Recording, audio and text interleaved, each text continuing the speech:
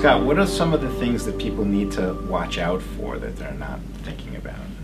No, that's a very good question. All this stuff sounds great, but a lot of times you have to go back to the basics. And you know, one thing that we're recommending for all our clients is everybody must go back and have their wills reviewed, because like we said, we talked about an increase in exemption from $1 million to $5 million. I'm going to give you an example of one situation that I have right now. We have a client who hasn't taken a look at his will since 1997, when the estate exemption was $600,000. So at that point in time, you know, he had young adult children.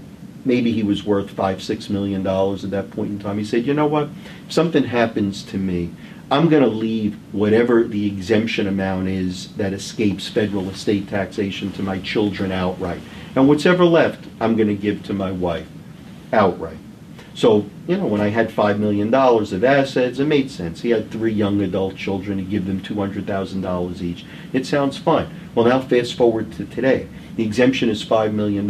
So people typically have clauses in their wills that say, I leave the maximum amount that can avoid federal estate taxes either outright to my kids or in a trust to for the benefit of my spouse and maybe children, and then the rest either goes outright or in trust to my surviving spouse. Well, let's say I'm sitting here today and I'm worth $6 or $7 million, and my will says $5 million goes outright to my children and the rest goes outright to my surviving spouse. That's generally not going to be the result that you're looking for, impoverishing your wife and getting all that money outright to your kids. And in addition to that, remember we're talking about the increase in the exemption from $1 million to $5 million. Well, a lot of states like New York, Connecticut, Massachusetts, Jersey have in effect decoupled from the federal estate tax system. And what that means is that, you know, regardless of the fact that we talk about a 35% tax rate, what we have when we're talking about a New Yorker, remember we used in our example a 45.4% estate tax rate. New York has a top marginal rate of 16%. You get to deduct it on your federal return, but on a net basis it comes out that the tax rate in effect is slightly over 45% rather than 35%. In addition to that, New York has frozen its exemption to $1 million as opposed to the $5 million, using the exemption that was in effect back in 2001. So in our example, if we left $5 million outright to someone other than the spouse, say the children, not only would we be doing something that economically doesn't make sense, we would be triggering a New York State estate tax at the first death of almost $400,000. Also, not a result that someone's anticipated. So it's very important that everybody goes back and looks at their wills and sees what do the wills say, what is our asset situation, do both spouses have $5 million in their names to use this exemption. You know, one thing that's new in the law that we haven't spoken about yet is a concept called portability. Portability means that at the death of the first spouse, if they haven't used their entire $5 million exemption, then the surviving spouse in most situations can use it when they die. That was put in there as a safeguard because a lot of times people didn't do proper planning to make sure they were maximizing the utilization of the exemption in each estate. But that should only be looked at as a fallback.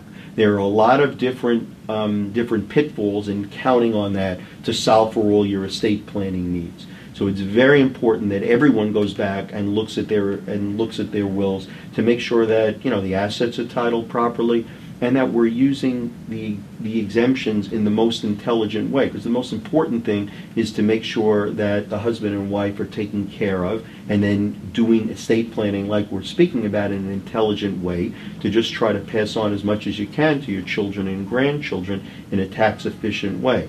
By looking at the wills and seeing how the assets are titled, at least we can make sure the basics are taken care of and that we're not doing something that, you know, in hindsight will not make sense.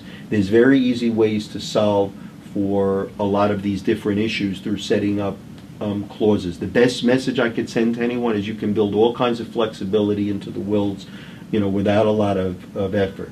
There are things called disclaimers and optional Q-tip trust elections that we can use.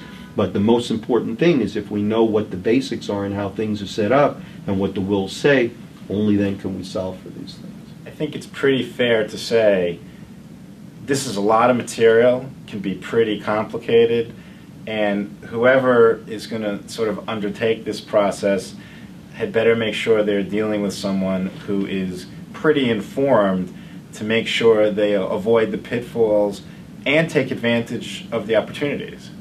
Absolutely. The opportunities are there. We gave only a couple of examples. We tried to demonstrate how the wills work and why we need to take a look at those. But very important to have a good team of people helping you. We can get in there and help and certainly lay out a lot of the different factors, but need to have a very good estate planning attorney as part of the team. Make sure the documents are drafted properly and the planning is done in the right way. So while the opportunities are there, the minefields are there as well, and we have to watch out for them. Scott, thanks for being here today. You're very welcome, Maury.